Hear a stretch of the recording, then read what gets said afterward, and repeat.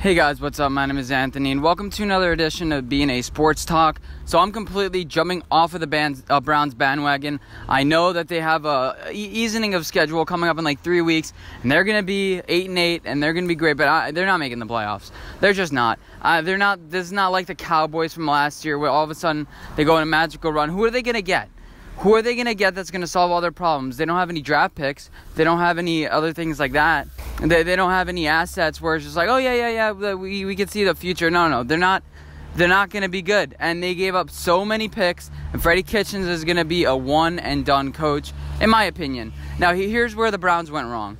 And I'll rip on the Browns a little bit more later because I just realized I got into this point, and I want to continue at this point. But number one, they have Ben McAdoo as a coach. Now, I know that their coach is Freddie Kitchens, but no, he's Ben McAdoo. Had 1 year of success. It looks like your quarterback is doing great with them. And then all of a sudden, oh, wait, yeah, he doesn't have any head coaching experience. It may work for a little bit. Ben McAdoo had that one season. But, everyone just completely buys out of it. You also have a bad offensive line. You have a horrible offensive line, and it doesn't block. Your quarterback only has 2-3 seconds, and on top of that, your quarterback is unathletic. You can't get out of plays. He has some, movability in the pocket like every quarterback does, but it's nothing special. He doesn't have breakaway speed. You're not gonna design run plays for him. That's the number 3 point. The number 4 point is that you traded away a bunch of assets. You traded for a bunch of players too, and you pay them a lot of money. You have an amazing defensive end. You have an amazing corner. You have some amazing pieces that you've drafted too. That some of them are injured and some of them aren't panning out as well. But you have some defensive pieces that you're paying a bunch of money to, and you ended up getting rid of a lot of players that were the core foundations of your team, and you didn't even notice. Now, what does this sound like to you? Oh, it sounds like the 2017 New York Giants. The 2017 New York Giants that went 3-13, and they ended up drafting number 2 overall and drafting a running back in Saquon Barkley. Now, the Browns are not in this position. They have their franchise quarterback in Baker Mayfield, so at least they have that down. The Giants at this point did not have their franchise quarterback, but the Browns are looking silly now. Look at their offensive line. It's in shambles. They're giving Baker Mayfield no time to throw the ball, and this is just, it's going to be continuing to be pathetic. Their franchise is not good. They're not a smart front office. I don't trust them for future decisions to make them good. You have Odell throwing passes like they did with the Giants. You have Odell making run plays, and nothing's working. You got 3 points against the 49ers. 3 points. 3 points in a primetime game. And Nick Bosa finally had his revenge on Baker Mayfield by planting the flag in the middle of the field. And this shows that you cannot have people that are aiming to get you. Tom Brady, everyone has mutual respect. People want to, beat Tom Brady, but people don't want to hurt Tom Brady. People have mutual respect for him because he's such a great player. People want to hurt Baker Mayfield. People hate Baker Mayfield. Nick Bosa hates Baker Mayfield. You have a bunch of players, a bunch of teams that circle the game on the calendar because they've done a lot of talking and not a lot of winning. They went 7-8-1 last year, and now they're starting off 2-3. So Baker Mayfield is probably under 500 for his career. Mostly, yeah, he definitely is. And if you look at his stats, they're not much better than Daniel Jones. The Giants have made Daniel Jones, and they set him up for success. We got rid of Odell, and we brought in an offensive lineman. We brought in 3 defensive players from Odell. We got in Golden Tate, who's decent. We'll see how he develops throughout the year. I mean, it was only his first game of the year. I don't think Pat Shermer wanted him to include him in the playbook because it was his first game, and you don't know how in shape he's going to be in and different things like that. But the Giants have had some unlucky breaks with injuries, which are included in the ebbs and flows of football. I mean, every team gets injured. It's about how you bounce back from them, and the Browns aren't able to. I do believe a real question has to be asked. Would you rather Baker Mayfield or Daniel Jones? So if you look at their 40 times, Daniel Jones ran a little bit faster of a 40 time. Why am I bringing this up? Is because I think Daniel Jones has more tools in his belt. Baker Mayfield is a little more limited now with limited quarterbacks and with stud quarterbacks like Carson Wentz, Matthew Stafford, who feel like they have all the tools in their belt. You have pluses and minuses. Remember with Carson Wentz, Nick Foles had a more simple playbook, but Carson Wentz had the higher ceiling. So that sort of thing. I think Daniel Jones is more well-versed with coverages, with matchups, with everything like that. And I think that they'll make him play better when coming into the future. I think that Baker is going to take a while for him to learn, especially since he doesn't have great coaches. And yeah, he hasn't really been put in the best situation like Daniel Jones has. Daniel Jones has been put in with a good enough offensive line. It feels like the Giants are getting a bunch of just old offensive linemen, which I might make a topic for a different video, like what do we do with Nate Soldier and stuff like that.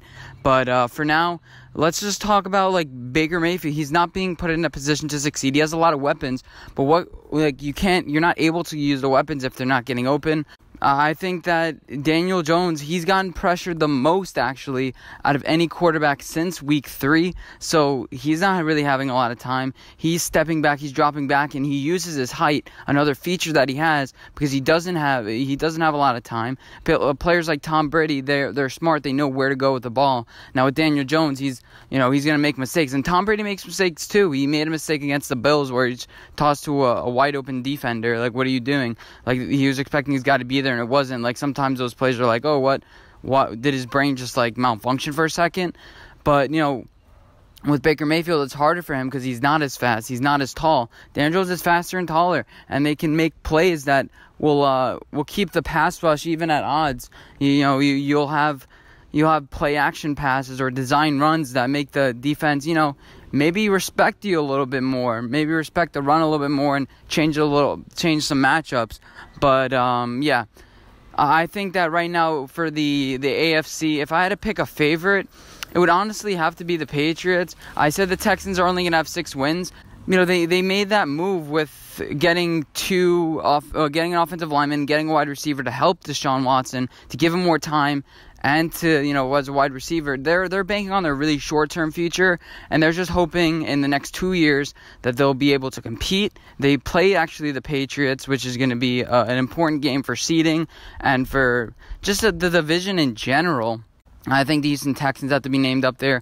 Obviously, you can't rule out the Chiefs anymore. I mean, there's September. They always do great in September, and then when it comes to October, it's like, oh yeah, they have flaws.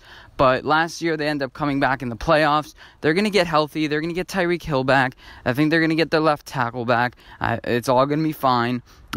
It's not time to sell your Kansas City Chiefs stock. I would buy it because right now every team 1 week is going to look pathetic. No team is going to go 16-0, and the treat teams like stocks. The Patriots are going to lose one of these games against the Eagles, the Cowboys, where they're going to look absolutely putrid, and you'll be like, oh wait, the Cowboys are great, and then people are going to buy their stock. Week to week, the NFL narratives change. All of a sudden, Minnesota, oh my God, they beat up on a bad defense. That's why you got to be, you got to keep note of all these things. You have to keep New England as your favorite, but their offensive line is so weak, and a team like the Kansas City Chiefs team with their defensive front, the Colts, maybe even the Oakland Raiders with their defensive front. Well, actually, no, it's not that good. But, a team like the Bills with their defensive front, they can make the Patriots look silly and they can throw them off. And we know when the Patriots are off, sometimes you knock them out. And it's like, oh shit, wait, what happened? Like, we're not used to losing. What do we do now? We're so used to playing ahead and winning by so many points. What do we do? And we can just spiral off and talk about this conversation forever. But again, number 1 Patriots. I still think the number 2 team should be the Chiefs. I don't think that you should really be underselling their style. I think that the Ravens are the team that you should be like, oh, yeah, Lamar Jackson can make those throws. Yeah, it's probably like a little bit of a flash in the pan thing. They played Miami and the Cardinals, the 2 worst pass defenses in the league, pretty much. Well, 2 worst defenses at least. Lamar Jackson has been throwing some dimes, but that doesn't really matter. And yeah, I think you have to buy some Houston Texans stock. Even though I said they won't play great, by default, they're going all in this year. That's why I've really been reversing my opinion about the Houston Texans. Because, you have to protect Deshaun Watson. And there's going to be a cost to it. It's a high cost, but in the long run, it's going to be good. The Bills, I think that they're going to be limited with Josh Allen. I just think Josh Allen, no matter what's going to make a dumb play. You can't trust it. You have to trust. I trust the Bills with good management and stuff, but I'm shaky on the Bills. But yeah, and then you have to also look at Oakland. They have a young defense. I think it's a little bit too young, and you have a little bit too much turmoil. I think they're going to be a team where it's like they're going to compete at the end of the year, and they're going to be like, oh yeah, they went 8-8, but it was it's a successful season. We're looking forward to next year. And you have to give them kudos too. And I feel like I'm missing one team. Not really. I mean, there are not really that many teams that are overly exciting this year that are like, oh yeah, this team can be great. Each team has weaknesses, has been exposed, even the Patriots. There's a formula out for everybody, and you just got to do your job each and every given week. So yeah, I think that the Ravens take the NFC North. The Bills probably take a wild card. The Patriots win the AFC East, and then the AFC South probably goes to the Texans. And because I don't really trust any of the rest of the quarterbacks in that division. And then finally, the AFC West probably just goes to the Chiefs. Like, it's simple. They're going to be the top teams left. You can only win who you're playing against. That doesn't really apply. I'm kind of looping in my thoughts, but I hope you guys enjoy this video. Make sure to give it a like, rating right down there. Please comment. I try to add to the conversation. I don't like saying what everyone else is saying, but thank you guys for watching, and bye.